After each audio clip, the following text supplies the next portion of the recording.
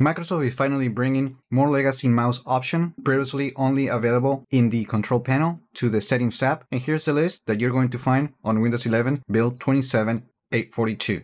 So first, if we go to Accessibility, and then we go to Mouse Pointer and Touch, we're going to notice that we have the mouse indicator, and that allows us to use the Control key to find the pointer on the screen. We can also enable the mouse pointer tails.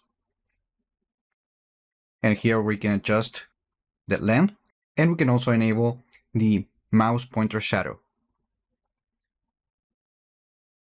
Now, if we go to the accessibility page one more time, and then we scroll down, and then we go to the mouse page, we're going to notice a bunch of new options that are also available, and that includes the snap to default button option. You also have the hide pointer while typing option that is enabled by default. We can also control the double click speed. We can also control the click lock with the option right here. And we can also control the activate on hover option.